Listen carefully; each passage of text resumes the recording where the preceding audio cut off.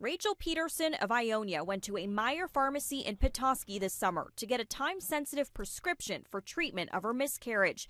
The lawyer representing her says the pharmacist refused because of his religious beliefs. He told her that in good conscience he couldn't fill her prescription because he's a good Catholic male, and then accused her of trying to end her pregnancy. Even though Peterson told him her OBGYN determined the fetus had no signs of life, meaning she had already lost her baby, the pharmacist did not believe her. The ACLU says this was clearly gender discrimination. The medicine that she was seeking can work to treat a number of ailments, including stomach ulcers.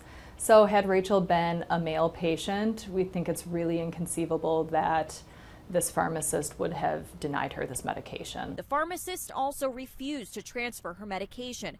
Peterson had to drive more than 3 hours to another pharmacy near her home. Kovach says regardless of the employee's personal beliefs, customers should get their medication without delay. We hope Meyer institutes a policy or clarifies an existing policy that if they're going to accommodate employees' religious beliefs, that they ensure that it doesn't prevent or hinder any patient's access to medicine that they need.